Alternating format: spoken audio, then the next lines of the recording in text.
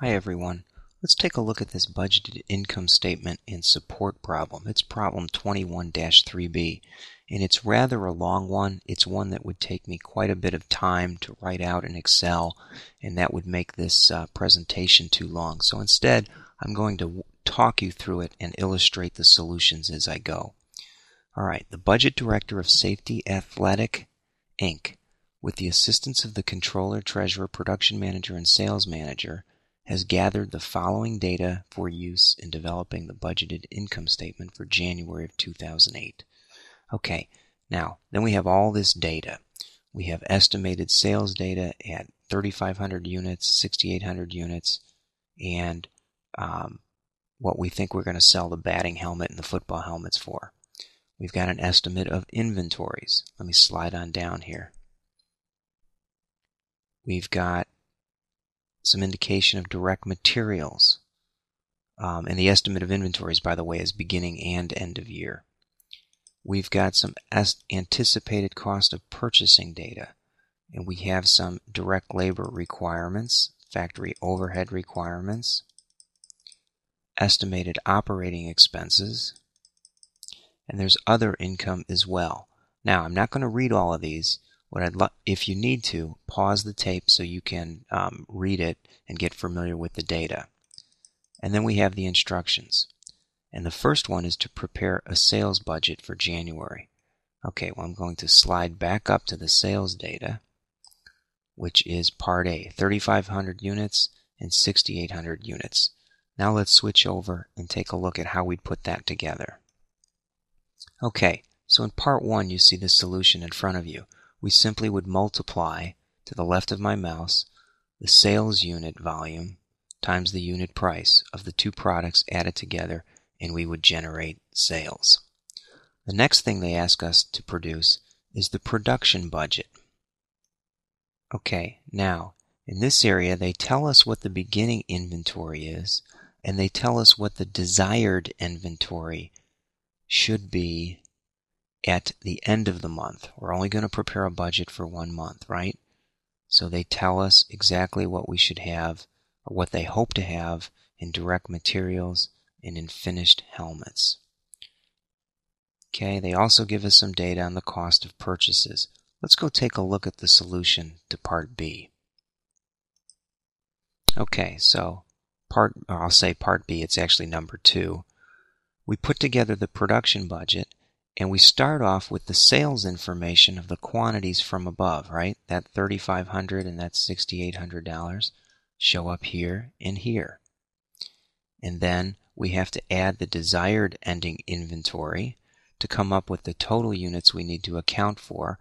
And then if we subtract out what the beginning inventory was, we can come up and calculate the units to be produced.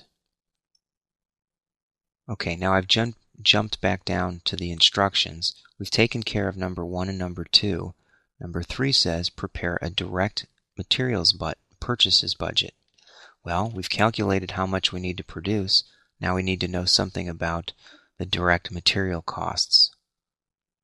And we get that information right here. We also get some information on the cost of purchases and beginning and ending inventory of direct materials. Let's jump over and take a look at how we would tackle number 3. Okay, here's the solution to 3 now. Now, if this is going too fast, again, pause the tape, read the problem, and then I think the solution will make more sense. But here we put the direct materials purchase budget together. We rely on the units required for production, and I believe we calculated that from above, 4164 and 1735. Or, I'm sorry, total units to be produced is 3470 and 6760. But we need to calculate how much of the plastic and foam lining we need. So we use that 3470 and 6760, and we multiply it times the pounds required in terms of plastic and pounds required in terms of foam lining, right? So we can follow the little footnotes here as how we come up with the batting helmet amount, how we come up with the foam lining, and then for the football helmet, the same raw ingredients, right? And then we consider what the desired ending inventory is. We come up with the total to account for, back out the estimated units of inventory that were existing, and we determine the exact quantity of units we need to purchase. Then we multiply it times the purchase price, and we come up with our direct materials purchases budget. We would have to do this for every raw component we would use, add it up, and we come up with the total direct materials to be purchased. Okay, now I've moved down to concentrate on number 4 to the left of my mouse, which is prepare a direct labor cost budget.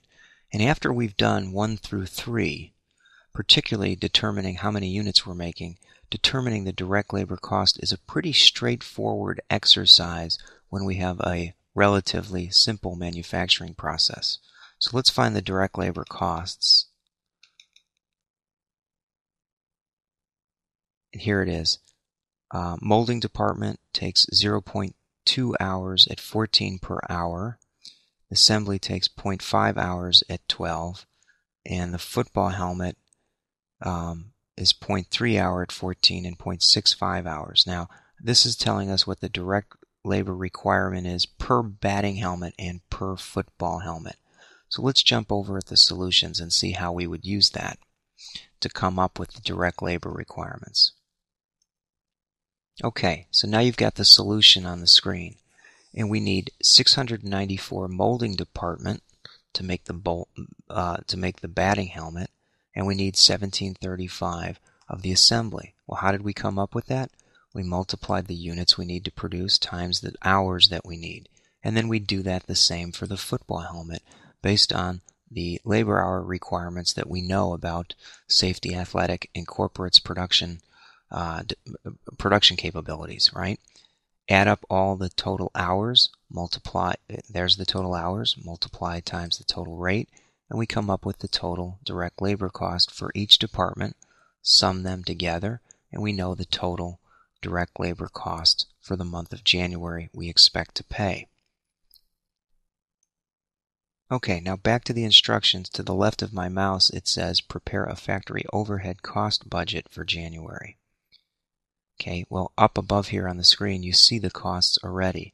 Sales, these are the operating costs. Let's look at the overhead cost. Right here we have indirect factory wages, depreciation of plant and equipment, power and light, insurance, and property. So those are estimated factory overhead costs. I think that may be all that we have, so let's jump back over and look at how we would put that together. Yeah, and we would simply sum up what we think those costs are, and that's what we think the overhead cost would be.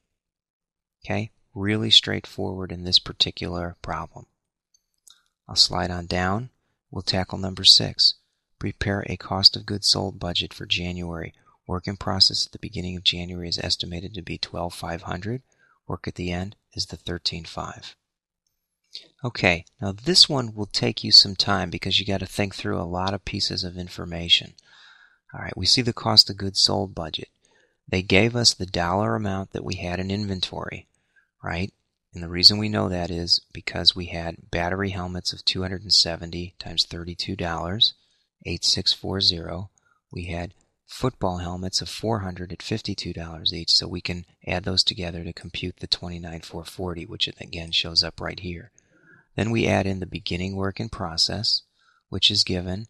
We figure out what's the direct materials we need to purchase, and that 8260 shows up here, and it's a result of the 900 plastic we needed to buy, the 490 of foam lining, okay? Then we add in the direct material purchases, which we've already calculated to come up with the total cost of direct materials available for use. From there, we would back out the direct materials and inventory at the end of the period. That's that 10,560 right here, and we would calculate that by taking the 1240 desired ending inventory times $7 and the 470 foam lining times $4. Okay, I'm just reading from here so you can see how we get it. Add those two together, we come up with the 10,560. When we subtract the 10,560 from 217 cost of direct materials available, we wind up with cost of direct materials placed in production, in this case $206,440. Add in direct labor, add in factory overhead, which we've computed on other schedules. We come up with total manufacturing costs. Okay, then we add the total manufacturing cost to the work in process. We get a subtotal of what the work in process would be during the period. Then we would subtract out what we expect to have an ending work in process, and we are able to calculate the total cost of goods manufactured. Recognize that the cost of goods manufactured relates to a different level of activity than what we sell. Okay? So what we have to do then is take the beginning finished goods inventory, add in the cost of what we made to come up with the total finished goods available for use, back out the ending finished goods, and then that's how we can generate cost of goods sold. Now, the only number I glazed over was this 27,960, so let me slide down. What we did to come up with the ending finished goods is we anticipated having 240 helmets at a cost of $34 in ending inventory and 360 at $55. Now, if any of this goes too fast, pause the tape or go back, maybe take a screenshot of the problem itself and make sure you can say, oh, I understand where that number comes from. Okay, so that's how we got to the 27,960, and that gets us to our cost of goods sold. Alright, now in 7 and 8 we get to the last two items, which is prepare a selling and administrative expense budget for January. Well, we have all these selling and administrative expenses here, so I think all we need to do is add them up. Let's take a look. Okay, so here's the solution, and what we've done is we've taken those items and broken them into the categories of which ones are selling, which ones are administrative, and we add them up. Putting together budgets doesn't get involved with debits and credits, right? It's very much financial statement oriented, and we're not concerned with debits and credits. Add the two up, we get 548,300. And then the last problem was put the income statement together. And this really is just assembling the data that we've already put together. We already did a sales budget to tell us revenue from sales. We had a very complicated schedule and subschedules to get us cost of goods sold. Then we can generate gross profit by subtracting cost of goods sold from revenue. We just completed the operating expenses above, right? The 448 and the 100, so those show up here and here. We come up with total operating expenses, right? And then from there we can get income from operations. Moving on down the income statement, and I slid it up a little bit just to position it a little bit better. We would have to add in any interest revenue we would have, back out any interest expense, and then from there we can come up with income before income taxes. If we have a stated income tax expense rate, we would multiply the income before income tax times that effective income tax rate, subtract that from income before tax, and we derive net income. And that is this problem, everyone. Thank you.